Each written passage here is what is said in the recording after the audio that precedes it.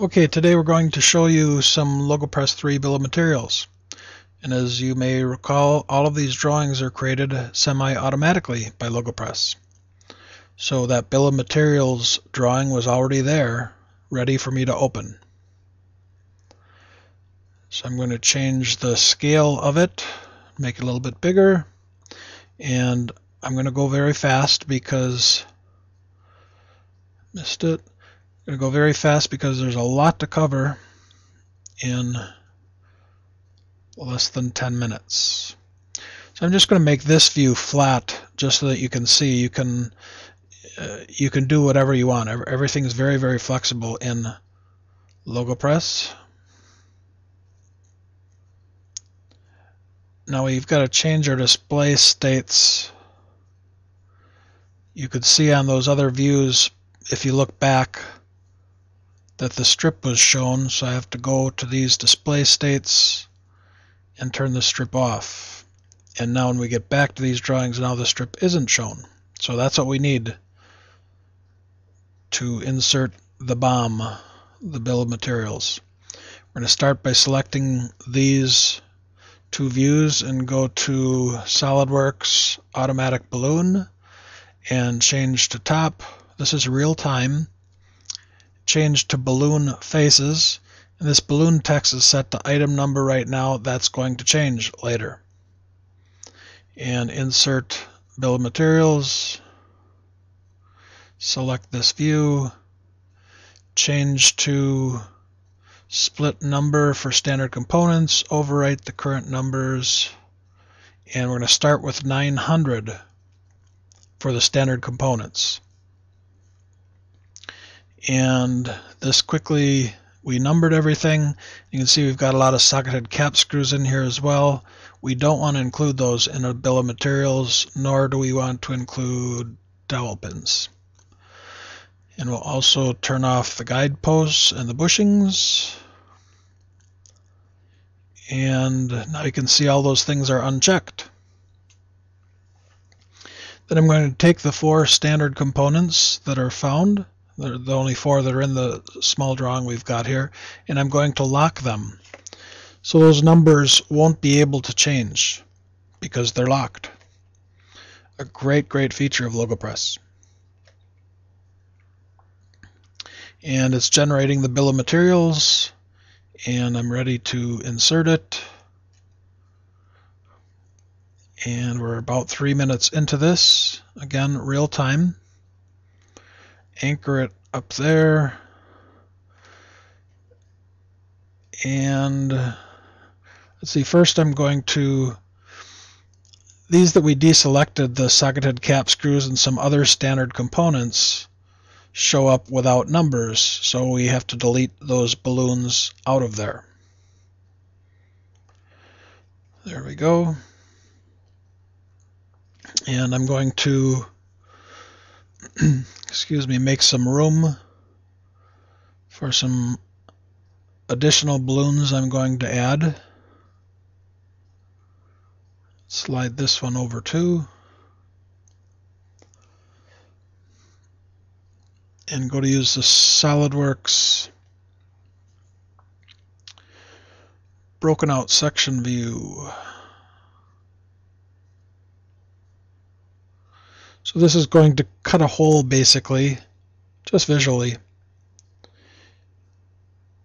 in this plate so that we can see, we'll go up to there, so we can see the nitrogen cylinder and the spool that are underneath there. There we go. And now I'm going to balloon those. Balloon the spool. Balloon the nitrogen cylinder. And again, there's lots of different options. It's very flexible. Let's align these evenly. And we'll just align them also horizontally because that's important for the sorting in case one is off just a little bit from the others. These will all be in line. I'm just going to space them nicely, but horizontally they'll be fine because I didn't add anything. And you could see there that the numbers were out of place. They're out of order. We'll edit and update the tables. Again, this is the Logopress3 bill of materials. And we're now going to change to global numbering according to the balloon's positioning order. We need to check this from the bottom to top, and we're going to start with 100.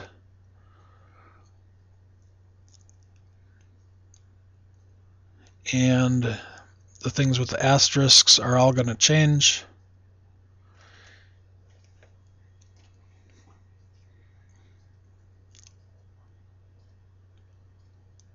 And look down. Oh, I forgot to do one thing yet, because they're still a little bit goofy, and I just remembered I forgot to set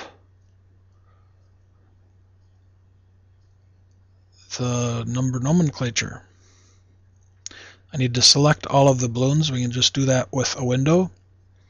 And we're going to change the balloon text from an item number to a custom property, and this is a Logopress custom property.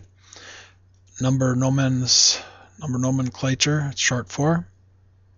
And once we do that, boom, now we've got our order nicely. And you can see the standard components start with 900.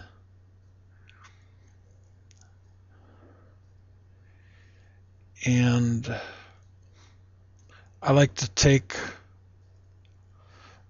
the ones that are oddball, if you will, the purchase components, and pull those up out of the way. I've done this since I drew on the board. Just think it's easier to have them stand out to the toolmaker. Okay, and we'll edit and update tables again. And once more, we'll go to our numbering settings. And this time we'll change the order for both the lower, or all three, the lower, middle, and upper.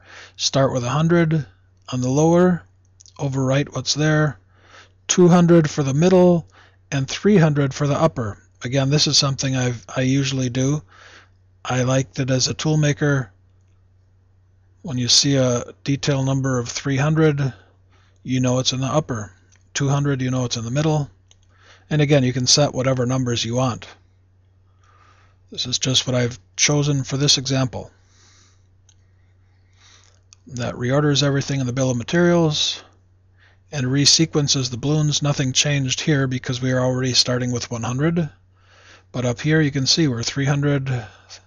There's the 200, that's the stripper plate. And there are purchased components, a couple of them.